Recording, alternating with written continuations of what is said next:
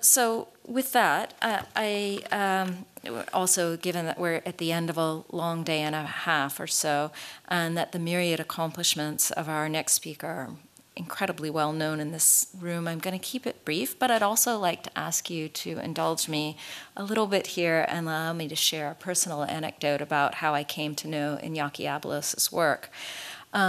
My first exposure to the architecture of Iñaki Ábalos was, at the time, the firm of Ábalos and Herreros.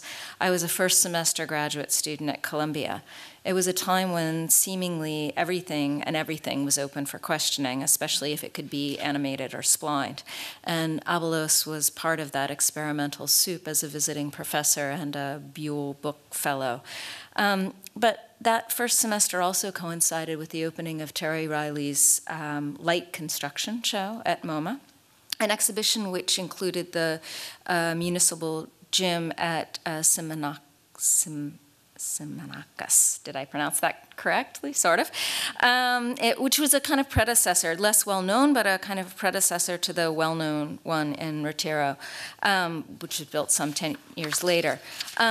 Now, the way Terry Riley cast the notion of light in light construction was not the way really we've been speaking about it the last 2 days, but as a kind of aspect of the materiality of glass, its transparency, its lightness as a material construction. I mean, essentially the show and a symposium that was related was on architecture's skin and its visual effects rather than its performance per se, except a kind of atmospheric performance. And that really got to a kind of dematerialization rather than, I think we've been thinking more about materialization almost. And so not so much on this kind of helio-radiated light or the potential of the skin to engage it. And yet, I would say in those very few first impressionable weeks of my graduate education, Ábalos lectured on his work, and this is where I'm not so clear. I can't remember whether it was part of that symposium, but I remember seeing it distinctively. I remember being struck by the originality of the work, especially in that context. The projects weren't just the kind of taut glass neo-modernist boxes of many of his light construction compatriots, nor was it the formal experimentation swirling, and I mean literally swirling formally, around the school in its early digital euphoria. What I clearly recall was seeing projects that were informed by their social and urban performance. Projects like an urban project for Abandiobara and a dune park. Projects that, like those that Tom Main referenced last night, think far beyond the scope of the site to address problems of the city. I recall projects that focused as much or more on the definition of the problem as they did on offering a design solution. Presciently, those projects question the nature of urban public spaces. And again, we have to contextualize this as this is like 1995. The balance of ecologies and economies, the protection of natural environments. They ask questions about conservation and tourism, about fragile environments and economic necessity. Anticipating or really perhaps already engaging a relationship between form, material, and flow. I also recall skins that were as much informed by performance as experience, with kind of huge windows, almost the size of gardens, that oversized and kind of improbably cut into low-density housing. And I think what's so striking is that looking back, those projects serve as precursors to recent ones designed by the Office of Ábalos and Sienkiewicz. New Kronken Park, the residential housing in Madrid, the train station and park in Lograno. In retrospect, I guess it's easy to say that the work was far ahead of its time, and that light now takes on yet another valence in his work as they imbue that light surface with a performative intelligence through computational tools that connect the facade and the climate. But moreover, what I appreciate about the mature work is that those tools are used to think technically, that while those tools are used to think technically, they are considered just as much for their cultural impact, as can be seen on their recently published tome of a book, Essays on Thermodynamics, Architecture and Beauty. For those of you who weren't here, or for those of you who were, I'd like to share again a quote by Herbert Simon that Charles read last night, because for me it perfectly captures the way Ábalos' office approaches research and practice. And this is the quote that Charles read last night, the natural sciences are concerned with how things are. Design, on the other hand, is concerned with how the world ought to be. Ábalos synthesizes science and design, reducing the distance between how things are and how the world ought to be through technical rigor, formal imagination, and disciplinary integration between architecture, environment, urbanism, and landscape, maintaining the position, and I'm quoting Iñaki here, scientific notions are beautiful. Please join me in welcoming Iñaki, Professor of Residence of Architecture, Iñaki Ábalos.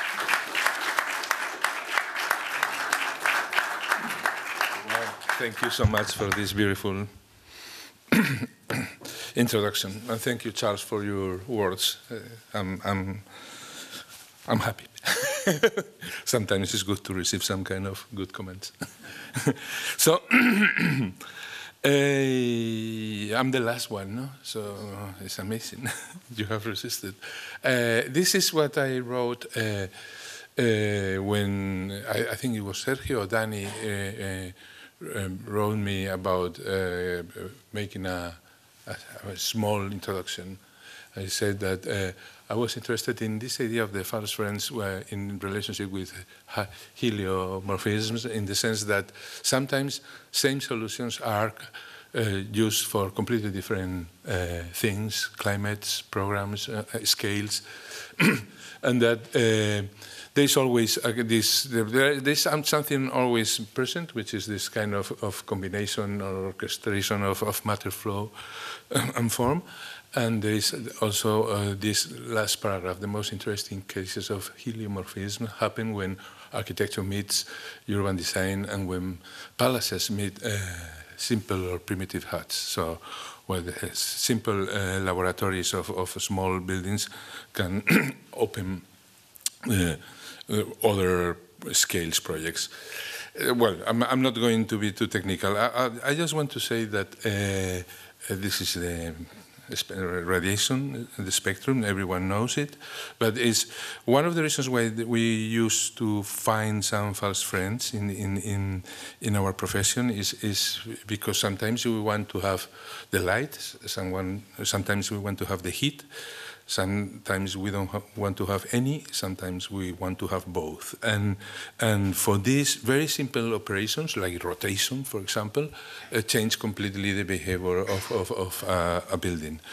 And there is another component. No? There is no any kind of interchange of flow if there is not a source and a sink. And the source is obviously the sun, and the sink uses to be normally the earth. The Earth is massive, but the Earth at night is the heated body, and as Salman always say, it radiates back to the sky dome, and depending on this always depends on the clarity of the night. So clouds are very important in the equation, and are also. And it's also the movement of air. I mean, when it's heated, it goes up. When it's cold, it goes down. It's very simple. This is called buoyancy, as everyone knows. But these three aspects, the sun, the earth, and the atmosphere, I think that are the elements that we have as architects to really try to create some organisms that perform as alive entities that really try to maximize the benefits of climate, etc. I'm going to present, well, then there is the climate, obviously. And we can talk about different climates, the Köppen-Geiger, which is the consequence of all these ingredients.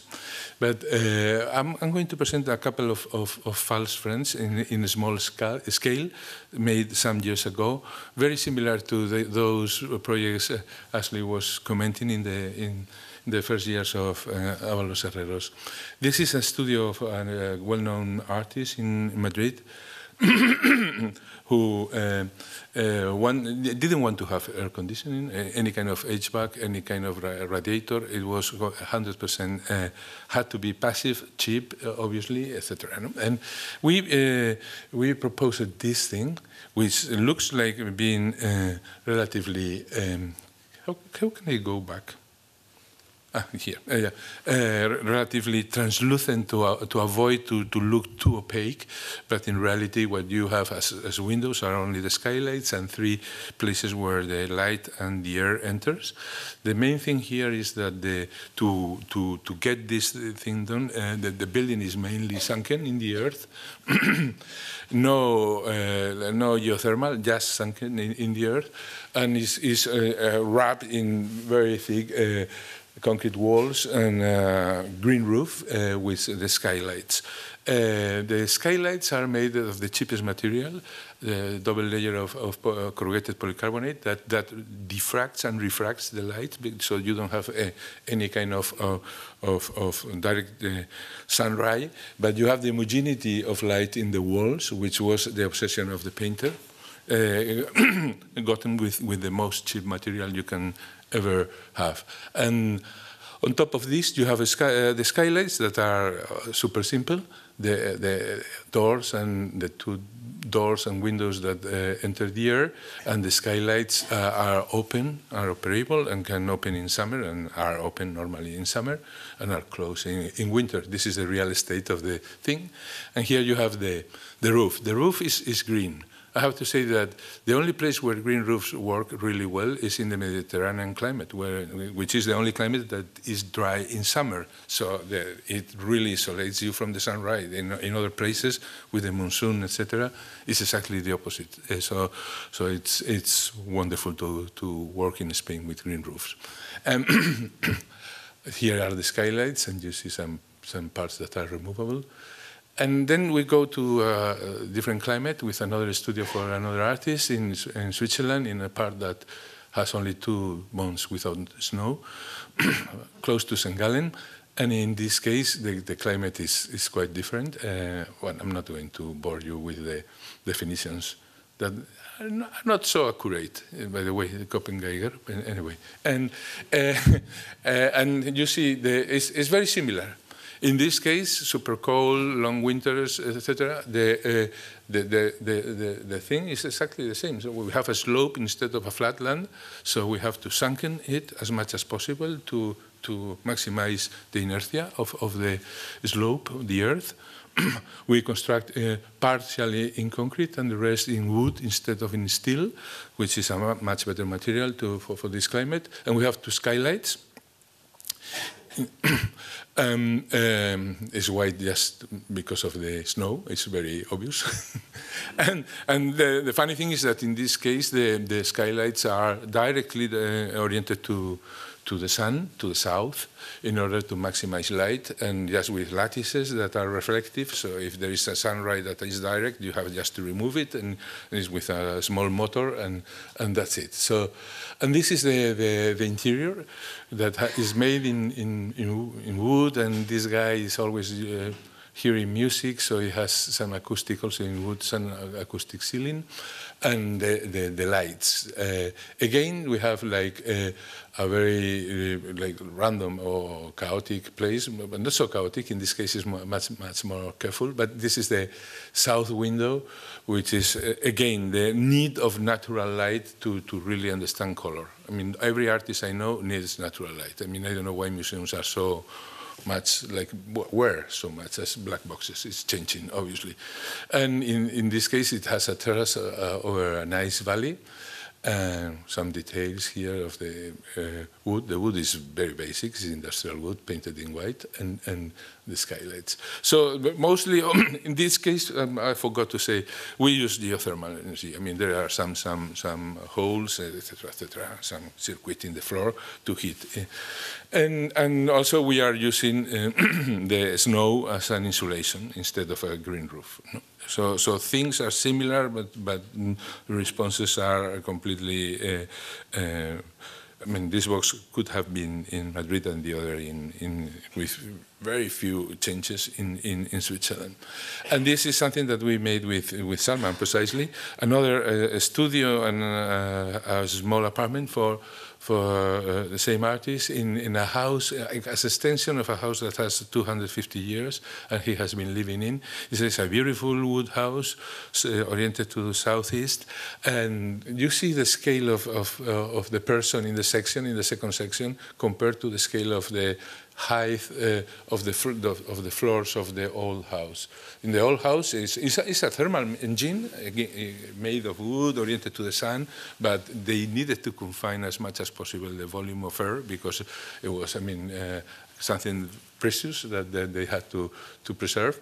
So, and this person, which is really high, was, after, I don't know, living 4 or 5 years, couldn't be all day making this to go out or in a room. So he wanted volume.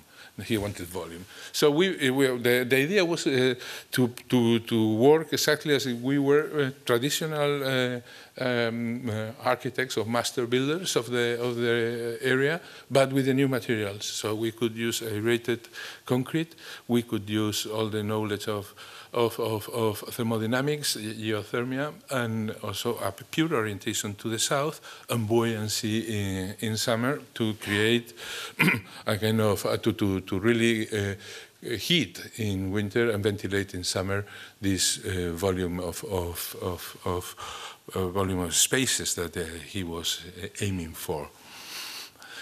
This is a little bit the monster that we created, that at the same time was able to adapt radically to all the historic regulations on roofs, pitched roofs, heights, etc., etc., believe me or not, that they had in this small village. And the slide cut, I mean, the vertical window is the one that is in charge of a kind of negotiating buoyancy with the skylights, while the big window to the south is for the summer, for the winter heat. We changed, I mean, a few years later, we liked the scheme, so it's a prototype of other things. And this is the last iteration of the same scheme, but it's moved to Buenos Aires, good airs. I mean, a completely different climate. The most, I mean, if a city is called good airs, it means something, no? Literally. In terms of thermodynamics, you don't have to think too much. And this is an extension of, it's a school of architecture. It was a factory, the building you see on the right, and this is the extension with spaces, big spaces that the columns of the factory didn't allow for in the old building.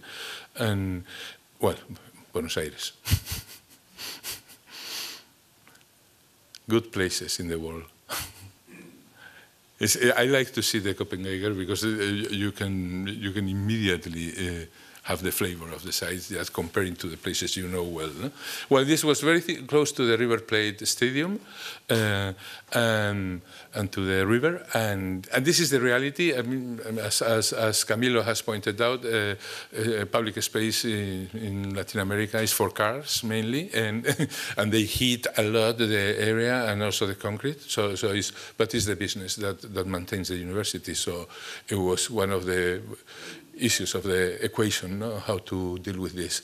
And this is the guy, Torquato Di Tella, that was an inventor of cars, fridges, and factory man. And so in a way for us it was very clear that we had to maintain the spirit through using some of the codes of the old factories as the roof. And another factory, factory of good architects and landscapers. That Charles is here. But you see, the environment is a little bit different. It's green. Well, this is Harvard. And this is the scheme of the thing. It was like orienting again the skylights to the south, which is the equivalent to the north, because we are in the other side of the world, so no direct sunlight, and maximizing buoyancy to try to make almost 100% passive the whole building. The whole building is a mix because they wanted offices, they wanted to be renting some offices while they were growing to get some return of the money, complete chaos. Anyway, this is it. Well, so there are some aspects. I mean, we are always used. We have become used to these tables, which at the first time seem too dry, and then you discover that they give you a lot of information about the use of geothermal in some places. In this one in particular, the psychrometric, which is really very useful. It's not complete, but it's very useful. And then the sun inclination in summer winter that give us some clues on how to orient our engine, our monster in this case, which is a mix of a cube and some kind of cuts and orientations. So we maximize the north-oriented volumes, porticos to avoid too much sun, and for the rain. In Buenos Aires you have a lot of rain, and they didn't have any place for rain. And green instead of roof, which is not the most wonderful place. They have this roof. It's a beautiful roof, by the way, but we wanted to get it down to the street life, so we were stepping down the gardens. These are sections that, well, you see here how the stair, one of the two stairs is a kind of chimney also that drives the air through to the skylights. Let me go quickly. The porticos, the elevators, and the connection with the hall and the roof. Some of the plans that are very intensive, very compact, and have this kind of possible offices like free plan or the typical cell of we have here for all the instructors and all the faculty. No? It's like a little prison.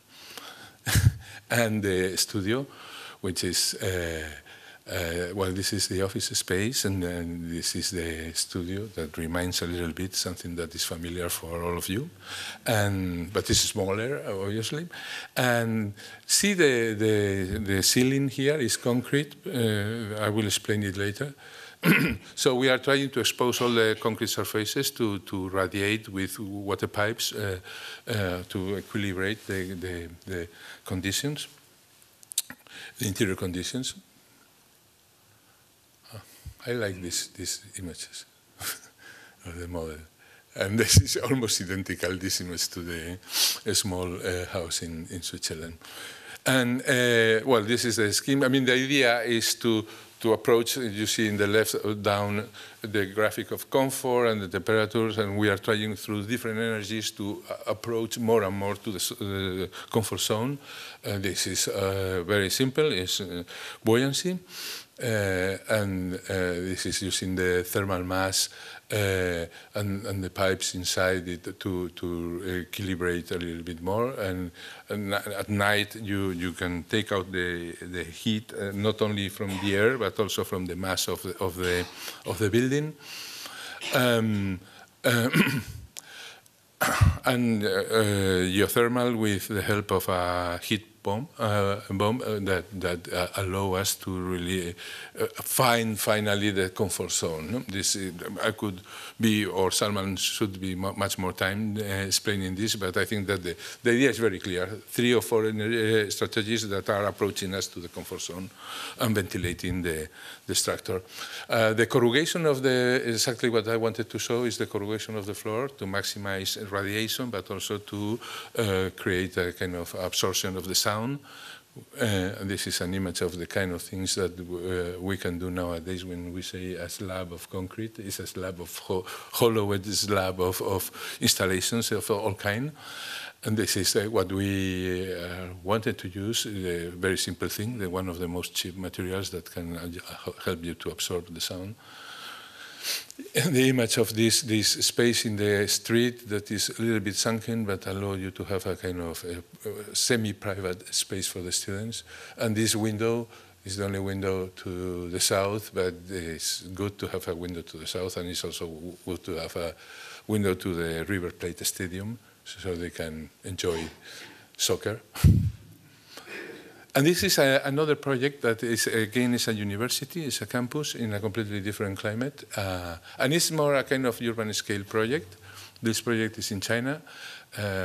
We won the competition, but it will never happen because it was too modernist for the new normal of the actual situation for some governors of provinces. This happens. Anyway, it was based in very much in the monastery scheme. I mean, so the library instead of the church is the crown of all the spaces, and the spaces are.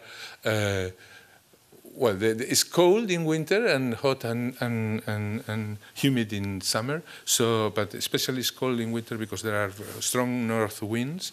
So the whole thing, instead of coming from a kind of traditional typology, comes from this idea of wrapping volumes and spaces, cloisters. So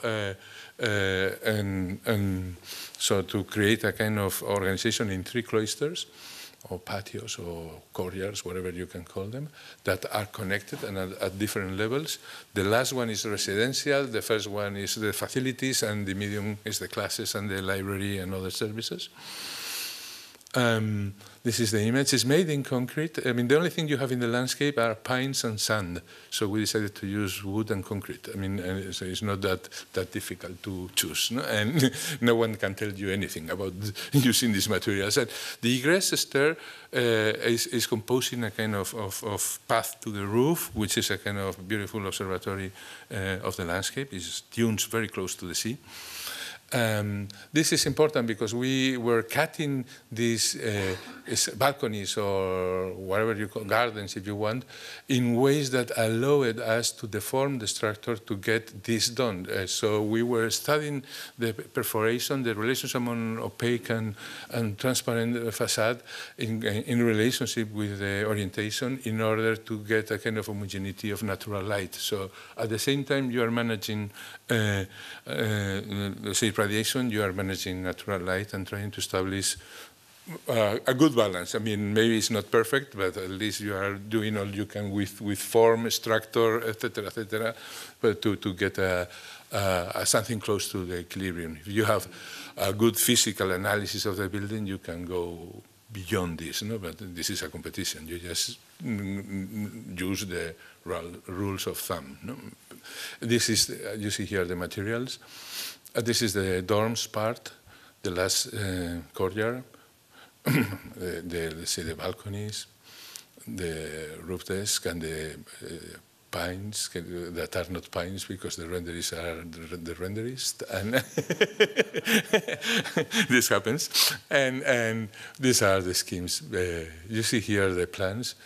I like the organization, frankly. I mean, it was a pity that it couldn't be built because I think it's smart and easy to use and in winter and in summer. No?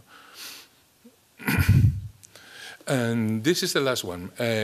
So I will not explain too much because Camilo has made a wonderful panoramic vision of the climate and the resources that you can use in Medellin. But this is a project that we have been involved in this last year, and we are have a lot of illusion to make it real. This is Medellin, Eternal Spring, etc., and the valley, the beautiful valley that drives the winds. And in the south of the historic center, there is this huge space. The other yellow rectangular shape is the cathedral and the grid of the Spanish, let's say, intervention. This was the result of a competition, typical architecture of the 70s, 80s, post-Rossi, monumental, and in a way landing in a place like, I mean, I don't want to criticize because it was a good example for these years. I mean, and all of us were in those days more in figure and form than in performance, as using your words, Asli. And so, and it was a great effort for the municipality to do this. No? But the reality is that it's insecure. It's no one uses. I mean, you will never see people there. And the reasons were explained very well by Camilo. But the site is incredible. It's in the only cross of the 2 lines of the metro, in the market, connected to to all the area of the offices of the administration. So the French Lycée, the French Alliance is there, etc., etc. So these are the drawings, and the reason is very clear. Is there in the middle of the sections the car park, as always. The car park, like in so many, in Spain, in Madrid, again, in many other places, is killing public space. No? But not only this, also the fact that they are not connected with the topography of the site. They wanted to maintain an abstract, pure horizontal plane, and it's far away from the reality of the urban life. Well, sun.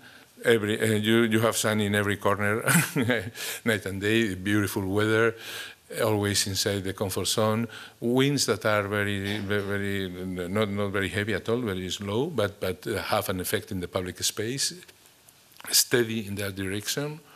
And pollution, another ingredient. If you want to work with natural ventilation, pollution, you have to filtrate, you have to, so nothing is perfect, and natural ventilation has also some problems in urban areas. Well, these are, again, psychrometric charts, and this is Camilo on top to the left, and the rest of the public spaces that we visit and enjoy and are full of people because they have this green canopy. And this is the conclusion. No? Is the radiation here is impossible, and the fact that it's the unconnected creates insecurity. Topographically unconnected, it creates a lot of insecurity. No one passes through at night, even during the day, and the retail space is empty. No one wants to buy anything. If you have the market in front and you can go without the steps, why should you go up, etc., etc. So and they want. I mean, it's the only public space the municipality has in the center of the city. So they wanted to create a kind of urban operation that changes the character. At the same time, it was incredibly well built. This is the car park, which has the heights of 3.6, something like that. So it's amazingly possible to use it for other activities and well constructed. So our first thing was to recover. Our first idea was to recover the topography to avoid the insecurity. And if we just try to remove the earth, and there's a kind of it's like an iceberg. Something goes out a little bit bigger than this, but it can be. So we just destroy between 25 or 30% of the surface of the car park, and we obtain a pavilion and a smooth 3% slope public space.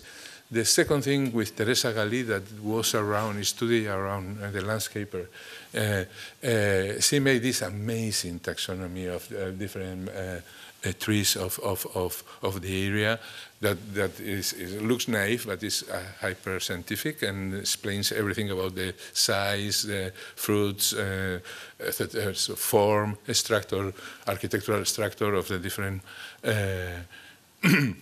And then we began to think that with this canopy we could construct shapes. We can construct rooms, just changing and making a mix of trees. And then there's the direction of the air in the public space and the pollution. The yellow-brown comes from streets that have a high level of traffic. So in a way, it's a good wind, but it's a bad polluted air. So we had to, while the other comes in from a much more normal thing. So we began to check with these banal drawings how to allow for the public space to maximize the flow of natural air and to avoid as much as possible as creating some kind of parapet in the first 2-3 floors from the west to allow the air at least come clean, and then with the canopy of trees make it go down. So this is basically the before and after that we were dealing. So these pentagons are trying to avoid turbulence, at the same time are trying to avoid angles that are unsecure. The open angle is always secure for the people because you see, you are alert and you know if there is someone in the other side just wanting to take your wallet. And this is the section. You see the iceberg going up and the structure. One side offices with a podium, which is the left side, and the other small, almost the same scale than the environment around, small residential units. So we were populating the place, we were integrating in the urban life and increasing let's say, the accessibility from the market, avoiding any step, and avoiding strange angles, and creating a barrier for the sound and the pollution, chemical pollution, making a canopy to allow to download the air refreshed by the trees, and establishing a kind of communal center. The residential pentagons are made of 2-bedroom dorms that in the blue arrows just pass through the natural air in the public space, and they are using buoyancy and very simple. I mean, as Camilo has pointed out, you don't need any layer of insulation, you need a porous material, and that's it. It's very simple and very beautiful. They collect also the water, so. And the office space is different. It's oriented exactly north and south, the facades, and it's elongated east-west. So at the same time that it allows the wind to enter into the space, is with a little cantilever in both sides. You are having natural light. It's 12 meters thick, so both sides have enough natural light. You can cross-ventilate, or you can just, through buoyancy and chimneys, get the whole space renovated with fresh air.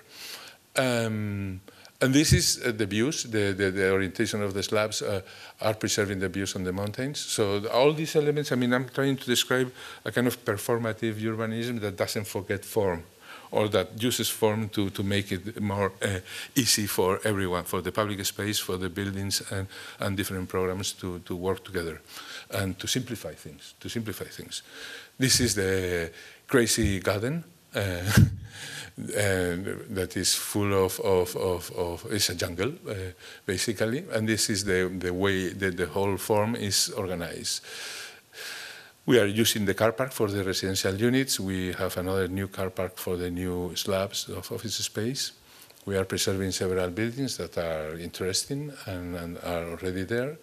And we are pivoting the public space on this pavilion for, it's still to be decided, if it's for craftsmanship or if it's for flowers. It's a mix of that, it's restoration, like gastronomy. There are a couple of possibilities, like close view, flows, and some images of the church, the Botero sculptures here and there that are interesting and important for the city, the green stuff, the trees, the pentagons, the slabs, and a kind of completely different space, I think green, with canopies, secure, with the residents, and mixed use, as the rest of the programs I have been trying to bring today here. That's it. Thank you very much.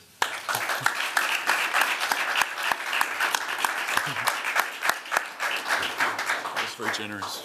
Thank you so much. Thank you, Iñaki, for that closing keynote. Thanks to all of you, all of our speakers, all of our hosts. Thanks to Helen Kongsgaard and the research staff in the office. Thanks to my co-conspirators, Danny Ibanez, Sergio Lopez Pinheiro. Thanks very much.